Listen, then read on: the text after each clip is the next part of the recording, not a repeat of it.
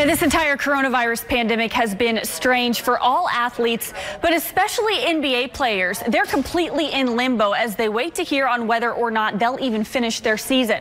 I caught up with Rockets guard Eric Gordon in an exclusive interview about how he's handling this isolation.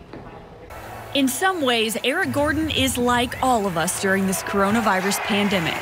Oh, there's plenty of good shows out. Just scrolling through something new every day. For Gordon and his teammates, the season ending happened so fast. Actually, it got postponed while we were in the air flying to LA. And we heard while we were in the air that a couple players caught the virus, and the next thing you know, as we landed, they said they just canceled the season. For a player to get it, we was like, man, if this just keeps on going, then a lot of players can get it, or they might already have it and don't know. So now what? There's still no word from the NBA on whether or not the season will even resume. You know, you can't really prepare for the season right now because you just don't know what's going to happen going forward. It's just a weird time where you can't really do anything. Everything's a standstill.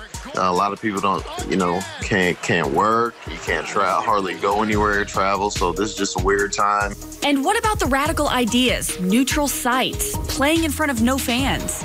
It'll be weird playing without fans, I'll tell you that. I mean, it would almost feel like a scrimmage, and then you talking about maybe playing, I don't know, playoffs or whatever without fans. That's just going to be weird. This puts the players in a weird position. Is their season over and can they relax, or will they jump into playoffs in a couple of months?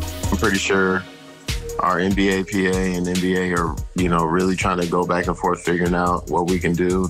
As time goes along, we just got to wait for everything to get better. And with the training facilities closed, staying in shape has taken some creativity. Try to stay in shape in some kind of way. There's not too much we can do. Can't be around the organization. So I got to do things mostly on my own.